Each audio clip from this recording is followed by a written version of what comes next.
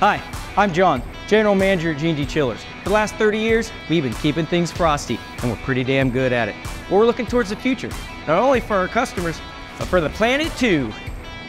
We're looking out for you, Cecilia.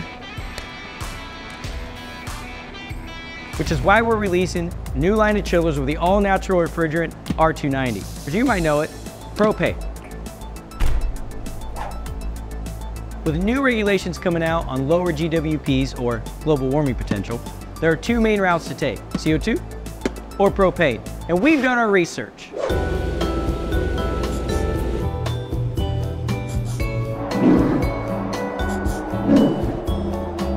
Lots of research. Thanks, man. Basically, what all this means is that propane kicks CO2 right in the ice nuggets. Propane has a GWP near zero, and it works great even when it's hot outside.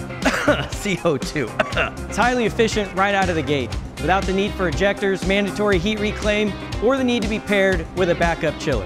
Nobody needs a two fuels, one chiller type scenario. And the best part is, you get all that efficiency, but without sacrificing performance. Plus, our propane chillers are super sexy. Looking good, Haas. Did I mention that our propane chillers utilize the same refrigerant cycle that your technicians are already familiar with? Because Lord knows, nobody wants to have to retrain old Ed here. No. Now I know what you're gonna say, but John, propane's flammable. Aren't you worried about it blowing up? No, I'm not. Not any more worried than you are about the gas appliances in your house, or firing up your barbecue on the 4th of July and flipping some burgers. Or this guy at the cut rate gas station filling up your propane tanks.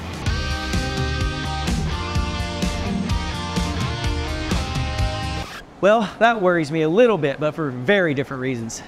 Look, we are not trying to reinvent the wheel here. Europeans have been using this technology with proven and verified safety protocols for over a decade. Thanks for testing that out, Jacques. Bottom line is, the chiller game is going green, and propane is the tomorrow-proof refrigerant. Isn't that right, big guy? You got it, John.